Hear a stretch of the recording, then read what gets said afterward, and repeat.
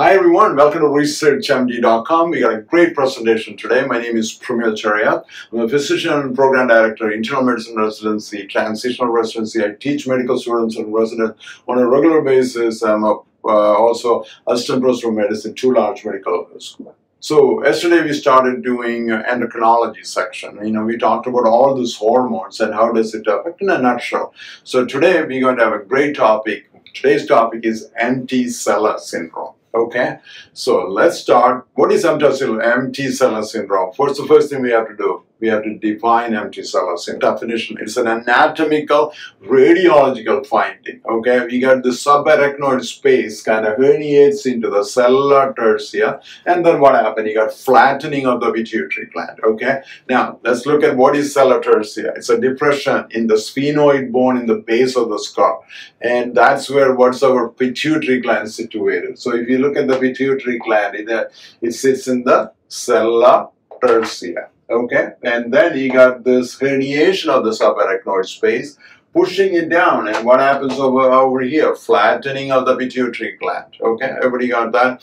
Now let's look at some epidemiology. What is to say first? Autopsy. They took like 100 people and they do the autopsy and they see the finding. That means most of them remain asymptomatic, right? And radiology, 12%. They might be doing a radiology of the MRI of the brain for something, and then you got a finding of empty celotrzia, right? Male-female ratio is like 5:1, and the peak incidence is between 30 to 40 years, okay? Now, what are the risk factors? The risk factors include obesity, sleep apnea, multiple pregnancies, and hypertension.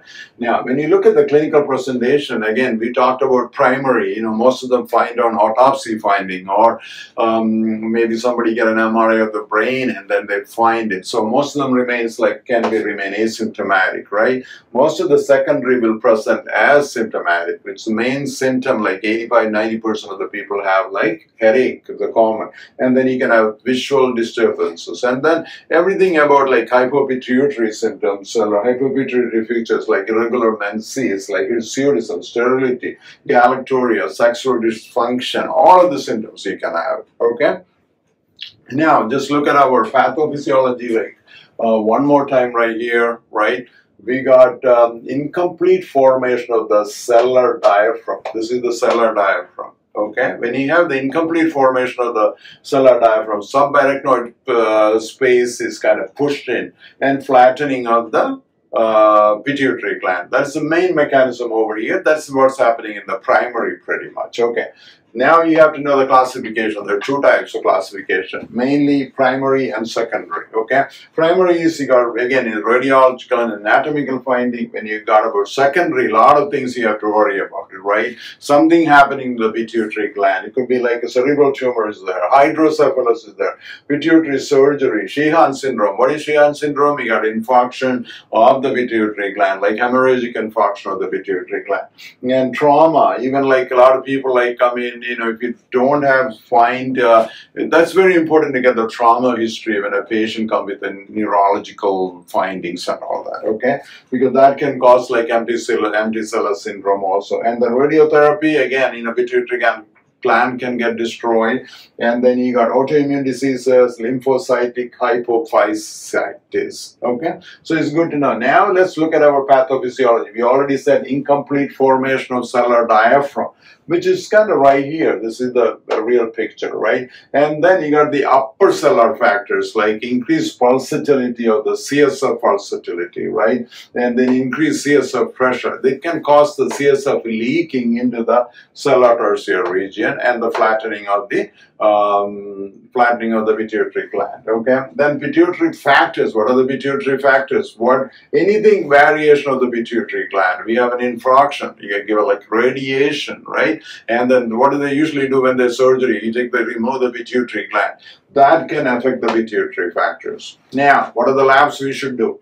The laboratory findings include all this. What are the labs? Mainly, we're looking at the pituitary function to make sure that's okay. You have like TSH, you got like cortisol, IGF-1, prolactin, FSH, LH, all of this testosterone, all of this pituitary hormones, we need to get checked it out. Now, when you look at the MRI, again, we talk about MRI could be in the secondary mainly, it could be partial or complete, right? right? Because the CSF depends upon the CSF volume.